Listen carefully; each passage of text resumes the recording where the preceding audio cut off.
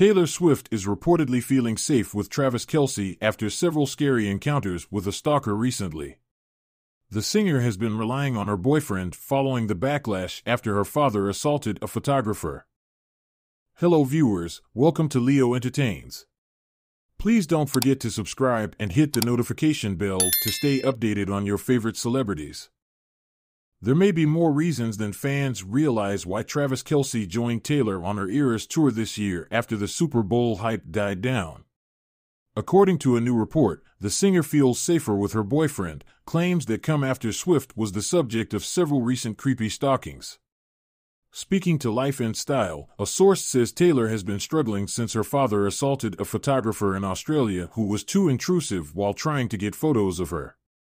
Taylor can handle a lot of things, but she's currently reaching her breaking point, they said. It's just a lot.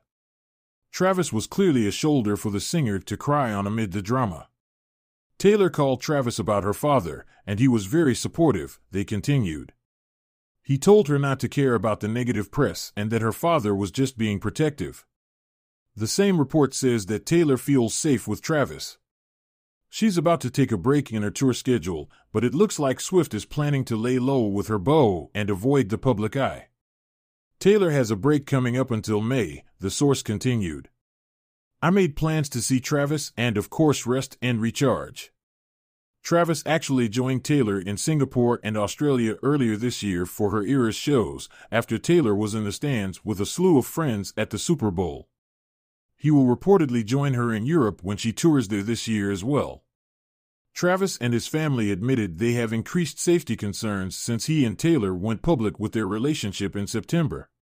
The NFL star even had to buy a new home with improved security features last year after Swifties discovered his Kansas address. But even Taylor feels insecure, at least in terms of safety, and we're not just talking about the ongoing police investigation against her father over the Australia incident. It's also likely related to the Stalker case in her New York apartment earlier this year.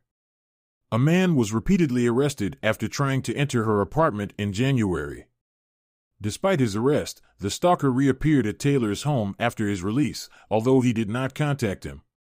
I first saw him around 1 p.m., and he walked up to Taylor's door, an insider told Page 6. I'm not sure if he knocked or rang the doorbell. He didn't struggle. There was no screaming or anything. Unfortunately, this was not an isolated incident. Eric Swarbrick faced arrest in 2020 for sending threatening emails to Taylor's record label. Then, Joshua Christian was arrested in July 2022 for trying to break into her Tribeca apartment. Adding to this pattern, Mitchell Table, 36, was arrested in May 2023 for trespassing at her Nashville home after a series of similar incidents.